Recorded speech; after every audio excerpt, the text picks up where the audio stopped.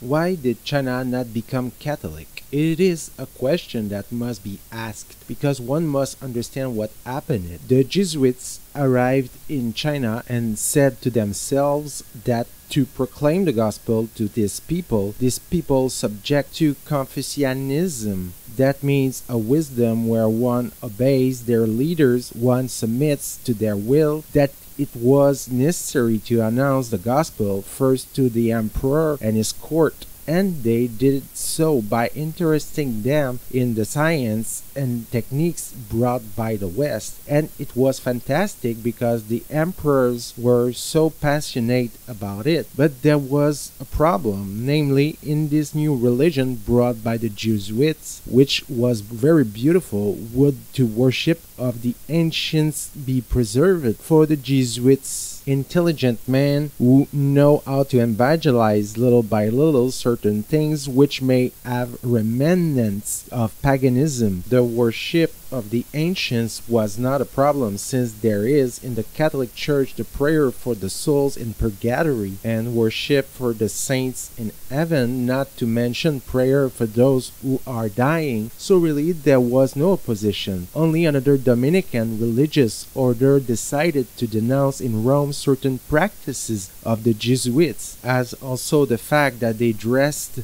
as mandarins and not keeping their costumes, their cassoques of priests. There was an investigation at the Vatican following this denunciation, and the Jesuits were disowned, so much so that the furious emperor of China drove all these Christians out of his empire, and the empire did not become a Christian empire. We can say to ourselves, but what a terrible failure. There are currently 1,200,000,000 Catholic men, and therefore the much greater salvation brought to the world. This is a short-term vision of man. Certainly there was a fault on the part of pastoral care in the Catholic Church, but this fault would not have happened if God had not allowed it. And we see in the Acts of the Apostles at a given moment a similar thing when St. Paul wants to evangelize Asia. The Holy Spirit prevents it. The deep reason, we will see it in heaven, but we can guess it right now. God, when He prevents His gospel from conquering a people, it is for the salvation of the greatest number, because in any case we must hold it. Every man will be offered the salvation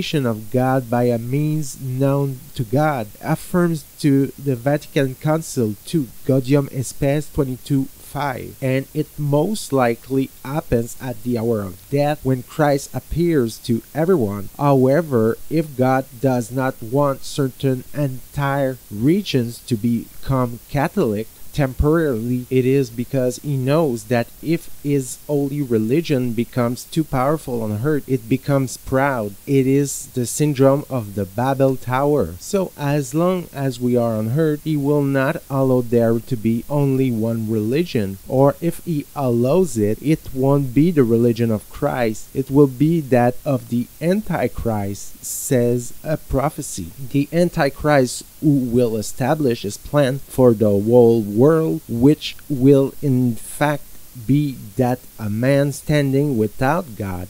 God, will prefer to proceed in the following way. The church will become very small, all humble, with few people, but who will pray in such a humble way that at a given moment Christ will no longer be able to resist. He will return in His glory to the time of the Antichrist, and He will establish in an instant, by the breath of His coming, His kingdom before taking man into eternity. That said, the Pope St. John Paul II announced that the third millennium would be that of the evangelization of China, and I think that we can take this as a prophecy.